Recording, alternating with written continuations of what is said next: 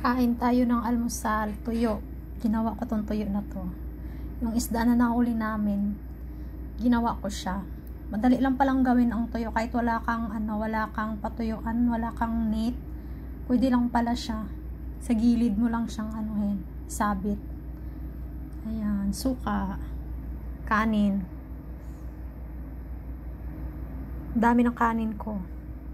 Ako lang mag-isang kakain nito, ayaw nilang kumain nito.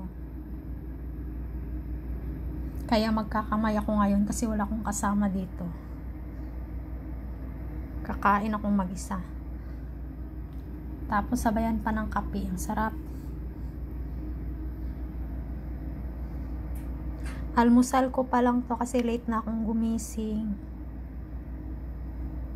Yung suka kong ginamit, apple cider vinegar. Ayan, tuyo.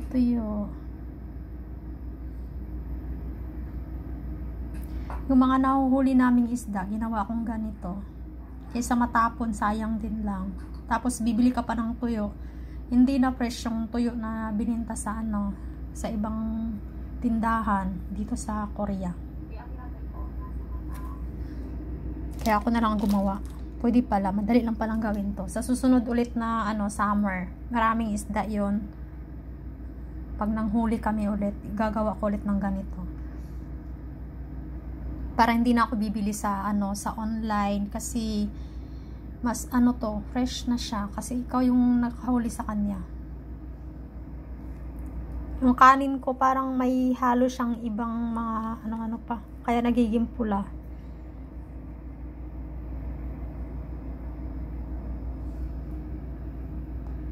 Kain tayo. Mag-almusal tayo. Kumain tayo ng marami para malakas yung katawan natin.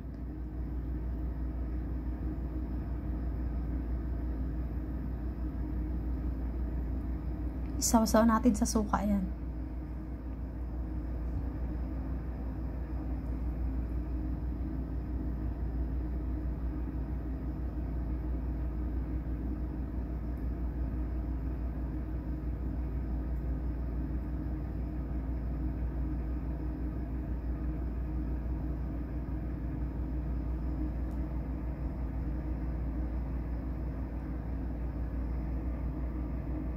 Yung kanin dito parang may hinalo na pagkain ng manok. Ano ba yung 7 kind?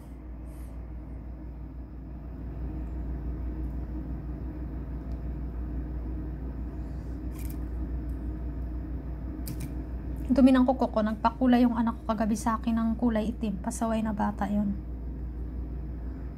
Dumikit sa akin yung kulay ng itim. Hindi ko natanggal.